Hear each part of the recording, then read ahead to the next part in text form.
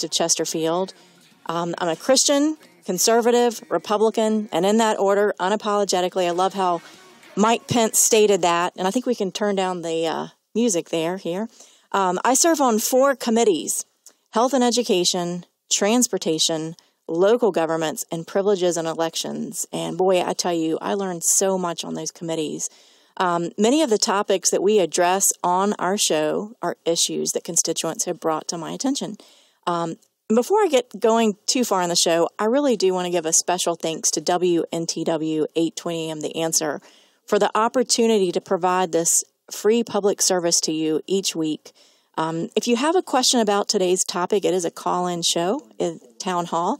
The number here is 804-454-1366, so I'll make sure I don't get carried away and forget that number. I have a very special guest coming on today, Dr. John O'Bannon, Delegate Dr. John O'Bannon. He is a lifelong Virginian who has dedicated himself to caring for others. He is, as a child growing up on a farm in Rappahannock County, John helped his family by selling apples at the family fruit stand near Skyline Drive. Now, I remember being in the 4th grade and driving up there, and maybe I got one of your apples, John. You just never know. But John O'Bannon's leadership abilities became apparent during his schooling. He was a graduate of Hargrave Military Academy and the University of Richmond. Delegate O'Bannon attended medical school at MCV, where he was elected president of the student body. And working with him in the General Assembly, he is quite the leader. Later, as a resident at MCV, he was elected president of the House Staff Council, served as chairman of the Dean's Advisory Committee, and was named chief resident in neurology. Delegate O'Bannon is a well-regarded physician. He is a partner in Neurological Associates, a leading Richmond medical practice. And those of you who've gone to Henrico Doctors, guess what? He's chief of staff of Henrico Doctors Hospital and even serves on the board of trustees. So, Delegate O'Bannon, are you there? Can you hear us? Okay, I can't hear Delegate O'Bannon, but I'm going to keep telling you all these wonderful things about him. He served 2 terms on VCU Health System Authority Board, where he chaired the Quality Committee. His peers named him one of the Outstanding Physicians of the Year in Richmond Magazine's annual poll. He's a national leader in improving the medical profession. He's a leader in the American Medical Association.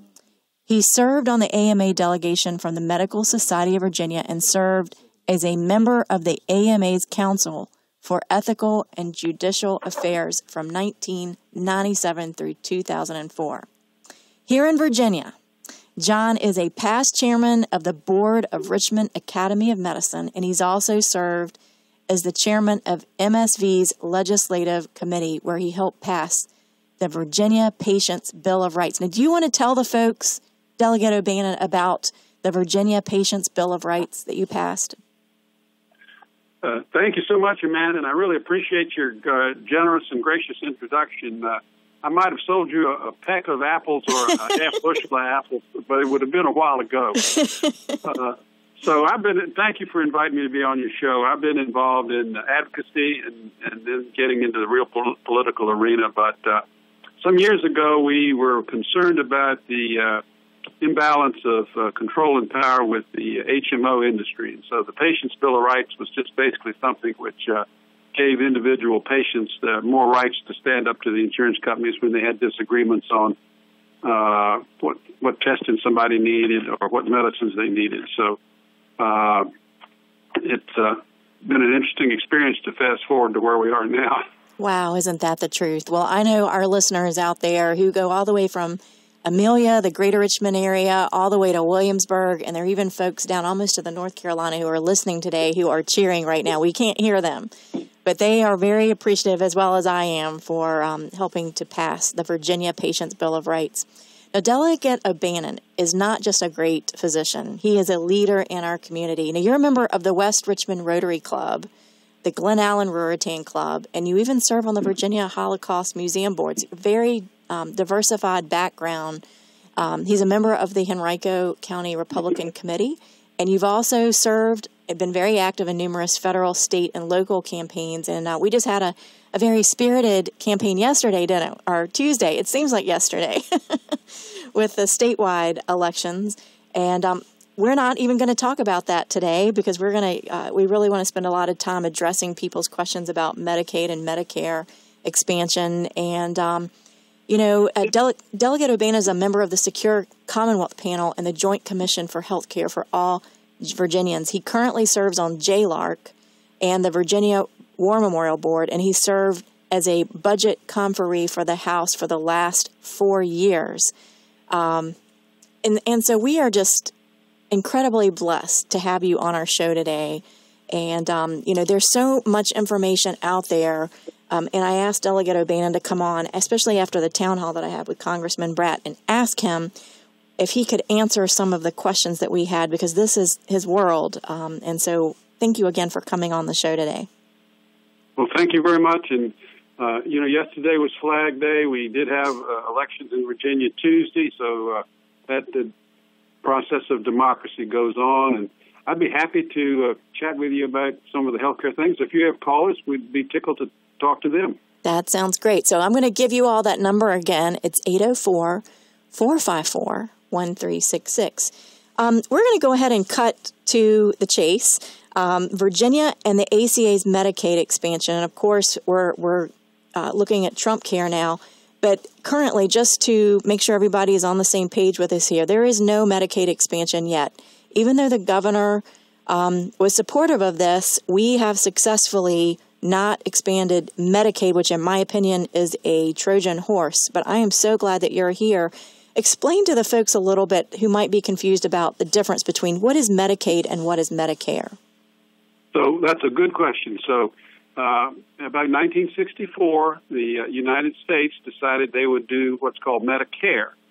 And Medicare, as you know, is health care for those over 65 or 66, depending on when you were born.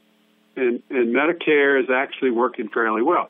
I think about the same time, Medicaid was passed. And Medicaid was originally designed to be a safety net. It was a safety net for low-income people and people who had chronic illness.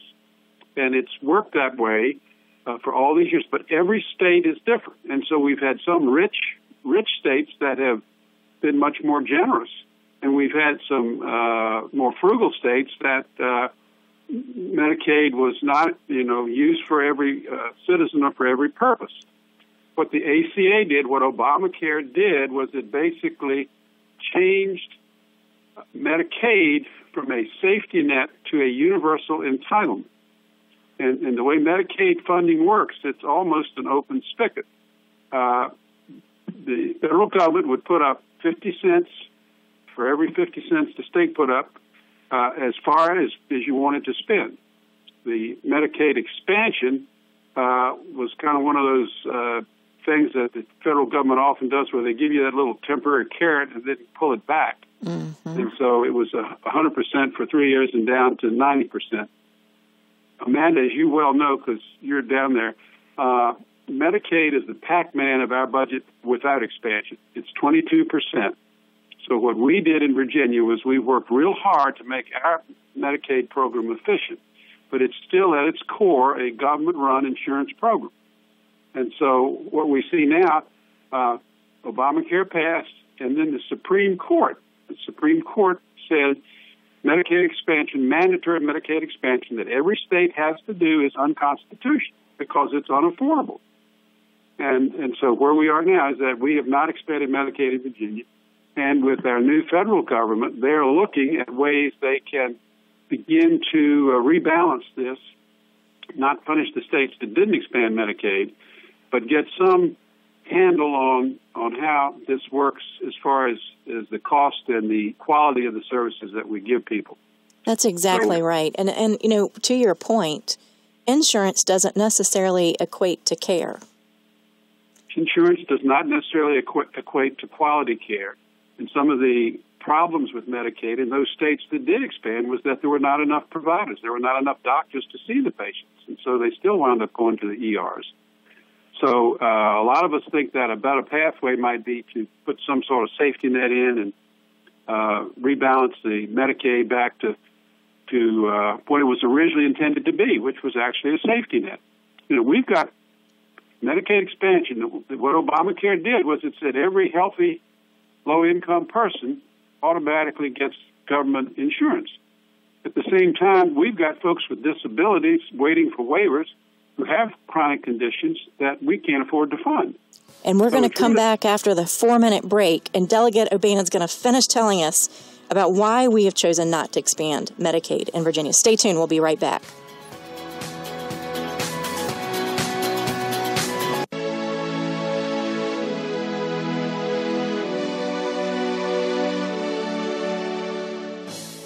Welcome back to Cut to the Chase with Senator Chase, and I am State Senator Amanda Chase here with Delegate Dr. John O'Bannon, who is one of only 4 physicians in the General Assembly. He serves on the Appropriations, Health, Welfare and Institutions, and Privileges and Elections Committee. I'll get that out. John also serves as chairman of the Economic Development and Natural Resources Subcommittee of the Appropriation Committee. Welcome back to the show, Delegate O'Bannon. Thanks for staying with us. We were just talking about why we as a legislative body have protected we do not want to expand Medicaid. It is a Trojan horse that will be a burden to the state governments once the federal government gradually pulls away funding from that, and we don't want to get stuck with the bill. So I think we had a lot. Now with Trump Care in place, we're finding that we're in a better off place than a lot of other states that did actually expand. Do you want to talk a little bit about that? You bet, Amanda. You're right on.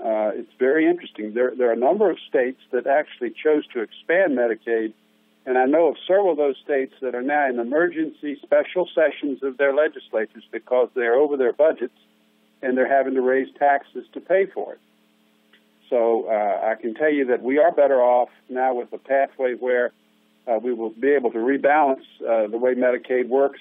Each state's uniquely different. And so what they tried to do with Obamacare was do a national thing, and the current folks up at the Trump administration, what they call CMS, where they make these rules, I think are much more interested in working with the individual states and giving the states the flexibility to do better programs.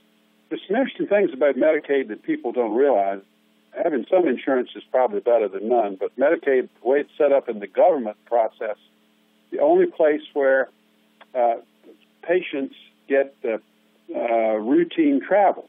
And so a patient goes up to MCV, that patient's travel gets paid for. It might be more efficient to have a doctor go down closer to where patients live. Medicaid dollars can't pay for some of the things that low-income folks need if they have chronic illness. So we really focused on trying to take care of the folks with the high-risk needs. We put in a program for the folks that have the substance abuse and need to get detoxed.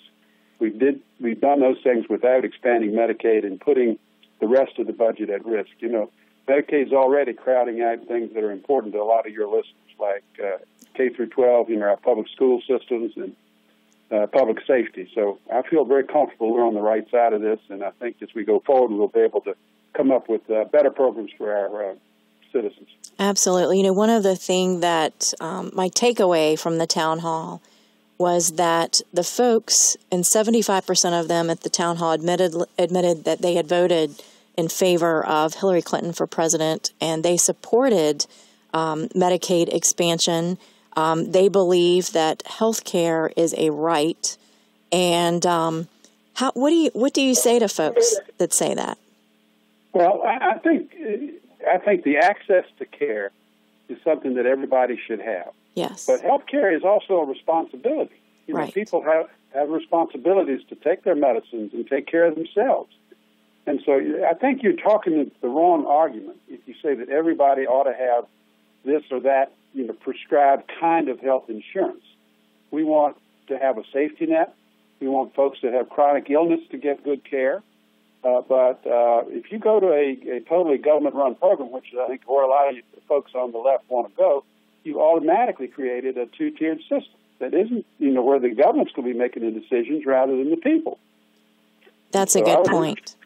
And I know that the people out there would much rather make those decisions. So let's talk about who is eligible, the age, the blind, the disabled, parents with dependent children are eligible with household incomes up. Is it 49% of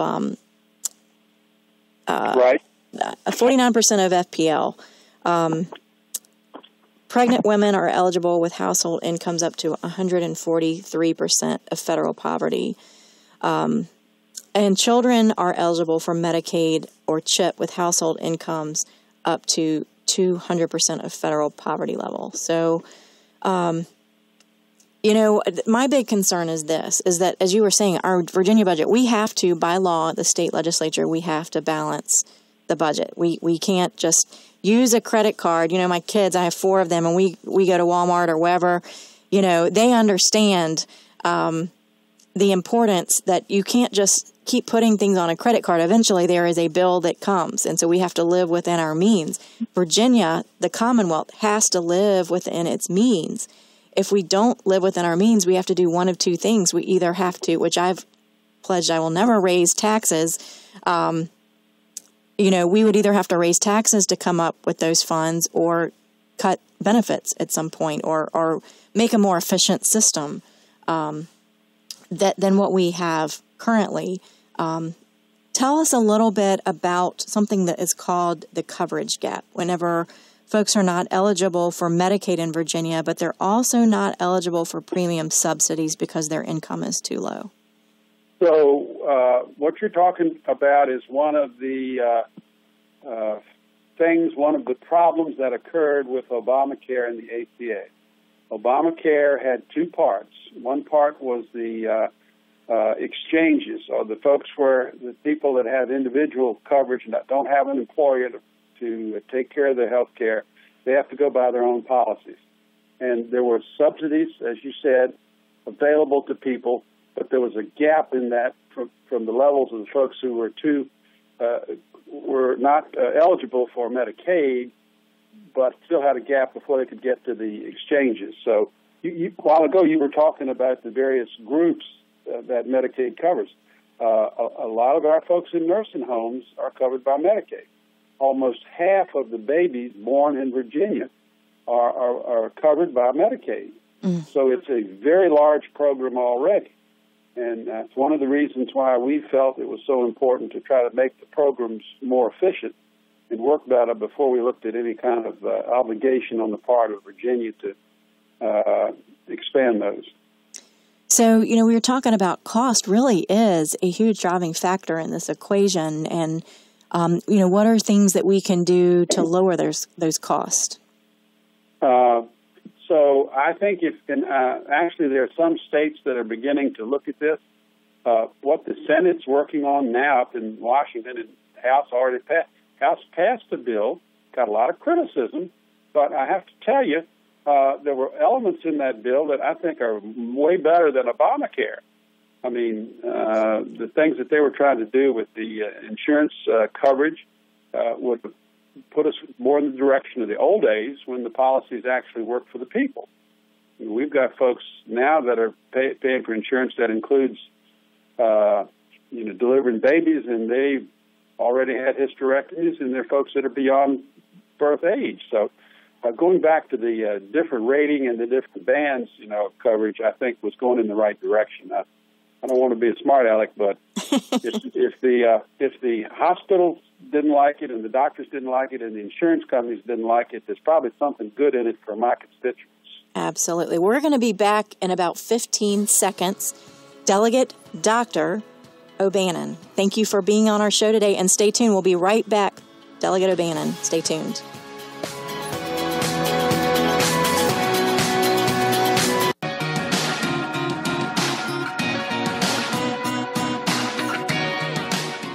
This is State Senator Amanda Chase on Cut to the Chase with Senator Chase, and I have as my guest the Honorable Delegate and Dr. John O'Bannon, one of 4 physicians in the General Assembly, and we're discussing Medicaid expansion under Obamacare versus Trump care. And, I'm thinking back to a constituent that reached out to me. They have a son with spastic dysplasia, and the mom stays at home. because their son needs full-time care. He just turned 18, and they were talking to me about that he had lost his Medicaid coverage after having it for a period of time. What a lot of these folks, and that I think the anger that a lot of folks out there have, is that they have a loved one that they know so desperately needs this health care, and it's very personal to them. I mean, you and I both know of people that need this type of help, and the dad is working a job. He was laid off from a major employer, got a job that wasn't making as much money as he was, so they feel really strapped, and they're desperate for help, and they're saying, what can you do for my son? So how do we as legislators help folks that come to us with these type issues? So each person has their own unique problems and challenges. It sounds like this young man was probably in the FAMOUS program, yes, or the CHIP program, and so what happened was he actually grew up and aged out of that program. So if he is financially low income, he would be eligible for Medicaid. If not, and he has a disability, he may be eligible for one of the waivers through the waiver programs at the DDHDS, the disability, through your community services boards and your local governments. So there may be some pathways for folks to get some help outside of that traditional venue. Okay, so the Community Services Board, they're kind of the local DMAS that kind of, I guess, allocates that money that Virginia allocates by district, correct? Yeah, so your community services boards are part of your each county's social service. Chesterfield has one, Henrico has one, and those are the folks that can help individual citizens get services, and they'll evaluate each case and try to help folks get into the different levels of these waivers. And so there is the opportunity, I think, for folks to get some help in that arena. So that would be one thing we could recommend folks to do. And that's currently, that's not under Trump Care or Obamacare. That's just the way it's already built into our current system. That's correct. And I think one of the things we would very much like to do would be to get under the new proposals that the House is looking at, and in particular the Senate is looking at. They're looking at doing something which would give each state a little more flexibility on how we spend our dollars. And so we might be able to get better control of things. And the idea here obviously would be that we know what the needs of the people in Virginia are, maybe a little better than the folks up in Washington. Absolutely. Are you referring to the block grants from the federal government? Yes. Okay, sure. Good. Very good. They need to be done right. We don't want to punish Virginia, but if you do a block grant, then we have much better control of how we send those dollars. It goes back to that one of those little things we talked about in current Medicaid is that travel. Maybe it's better to look at other ways to deliver that care, to get folks a better primary care, because one of the problems with Medicaid, and particularly with the states that tried Medicaid expansion, was they found they didn't have any providers or nearly enough doctors and family doctors to take care of the people that got the coverage. And it just goes back to what you said about having insurance doesn't necessarily assure that you're going to have better health. That's exactly right. And we actually had a small business owner on the show who actually has a medical oxygen supply company, and there's a couple different key oxygen supply companies that are contemplating going out of business because Medicaid is not reimbursing them for the cost of doing business. So, that's yet another challenge. Now, I know that there are many folks out there that say that we are leaving money on the table, $14.7 billion. They're saying money the state is leaving on the table over the next decade by not expanding Medicaid. How do we answer that to folks? So I hope folks understand the math here. Yeah, that's important. the numbers are really hard. We don't even know for sure whether we've enrolled everybody that's eligible for current Medicaid. Mm. And so I don't know how in the world you can claim. The other thing is that there was people were trying to insinuate that we were leaving it or it was going to other states. If we did not, in a lot of states, North Carolina hasn't expanded, Florida hasn't expanded, South Carolina hasn't expanded, Maine hasn't expanded. Hold that thought. We're going to have to go to a break. But when we come back, we're going to finish talking about, did Virginia leave money on the table?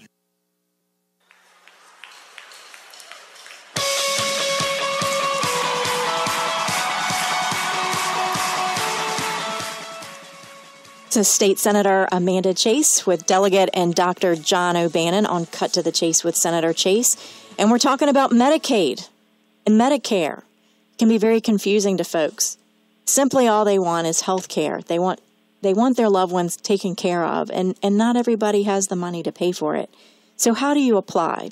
You can enroll at healthcare.gov or Cover Virginia, or by phone at 1-800-318-2596. You can also go to your local Department of Social Services office or apply in person at a Department of Social Services office. Whenever we were, right before the break, we were talking about Virginia leaving money on the table. Is that really true? And I'm sorry that we had to go to the break right there. Those breaks kind of interrupt us sometimes here, but I wanted to let you finish your statement there. Thanks, Amanda.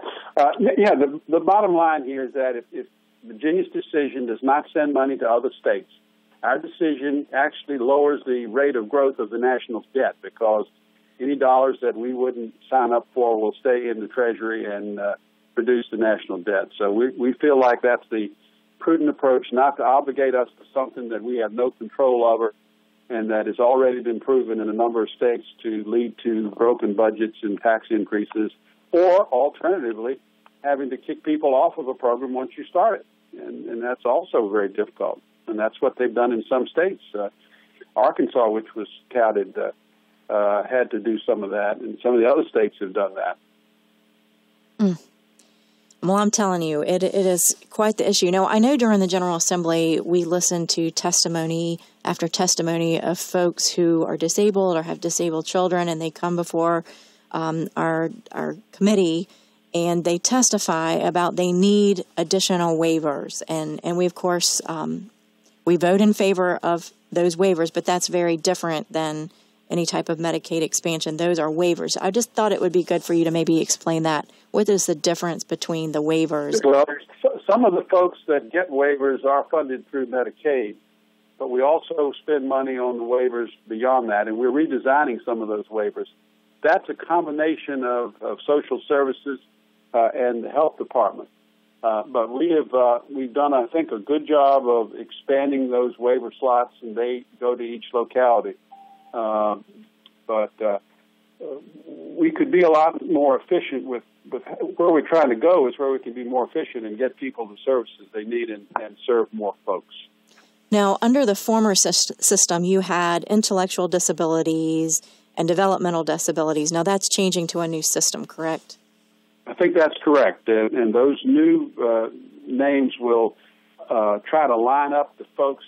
There's some folks who really need 24-hour, 7-day-a-week care. Mm-hmm. There are a lot of folks who would rather live in their own home and have some help. And so the new waivers, the names are different. I don't have the names in front of me.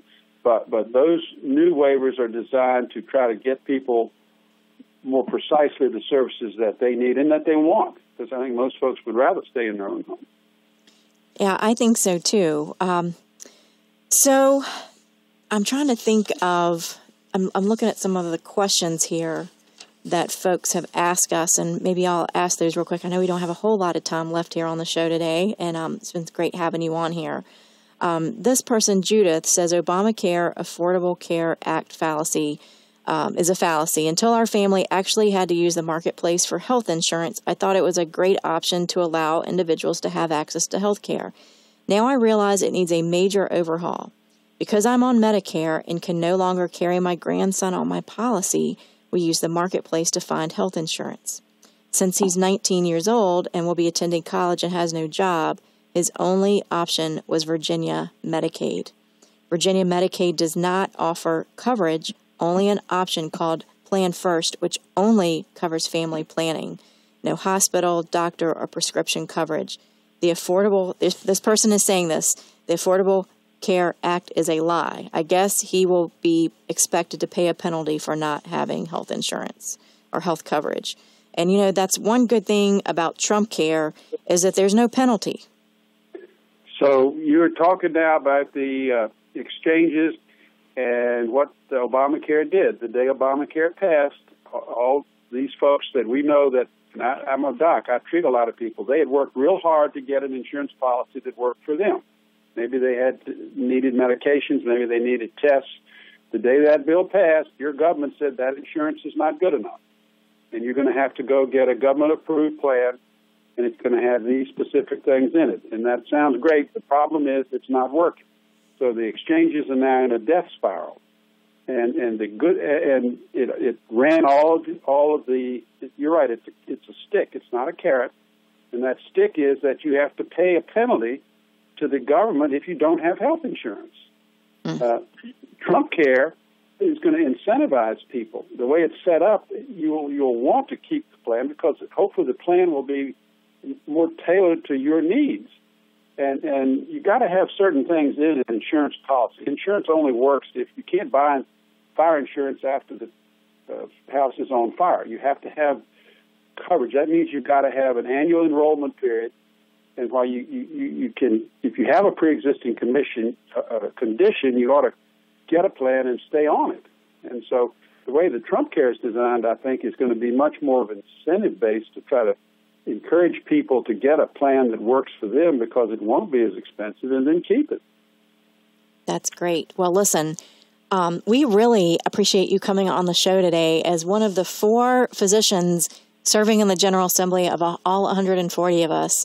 It's an honor to have you on the show, and we appreciate you coming on today and kind of explaining the intricacies of Medicaid, Medicare. I know there's a lot of confusion out there with our listeners, and we appreciate having the expert in the house. So thanks for being on the show today. So let me thank you for your service, and I got to tell you, all your listeners, she's got an open door. She's a quick study. She works real hard, and we're actually real lucky to have her in the state Senate. So thank you, Amanda. Oh, you're great. Well, thanks for coming on today. Again, Doctor and Delegate, the Honorable John O'Bannon. Thanks so much for coming on the show today. You know, I am committed between now and session. I want to bring on key legislative experts. A lot of my colleagues serve in various fields and are experts, and I want to bring the very best to you. I want you to understand the issues, and sometimes the media and the hype, we don't always know what to believe, do we? So, you know, I am committed to having a great guest speaker on, and just appreciate you all listening today, because we really do want to bring issues that are important to you and cut to the chase, right? So anyway, we are working on reaching out to other fellow legislators and having one on the show each week to allow you the opportunity to get to know them, get to know what issues are important to you that they drive the legislation for. So stay tuned. We'll be right back for the final segment of Cut to the Chase with Senator Chase. Stay tuned. We'll be right back.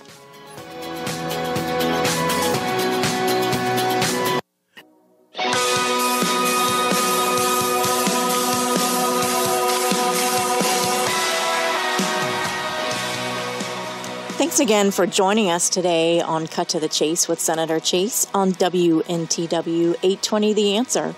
I hope you join us again next Thursday for our weekly town hall from 4 to 5 as we invite you to call into our show. We really do want to hear from you, and I appreciate those of you that reached out to our office. And this is probably one of the biggest questions that we hear in town halls, and people ask me when I'm out on the football field about Medicaid, Medicare. So I really appreciate Delegate O'Bannon for coming on the show today, and just having being in the medical field and completely understanding this issue and able to bring that to you today. So if you have questions We want to get your input. We want to address your issues that are important to you. If you're not comfortable calling in, which I tell you, write down the number, save it for next week, 804-454-1366. I really do want to hear from you.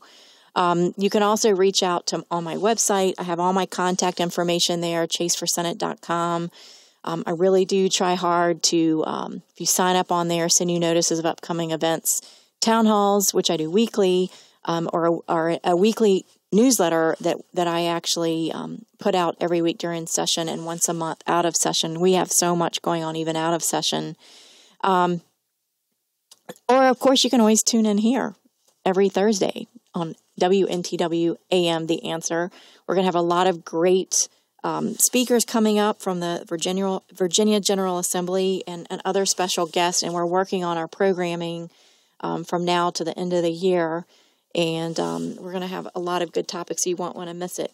So we've learned a lot today, and I just want to reiterate again, if you want to enroll online, if you think that you might qualify for Medicaid, you can go to healthcare.gov or Cover Virginia by phone at 1-800-318-2596 or 1-855-252-8282. You can mail a paper application to your local Department of Social Services office or apply in person at a Department of Social Services office.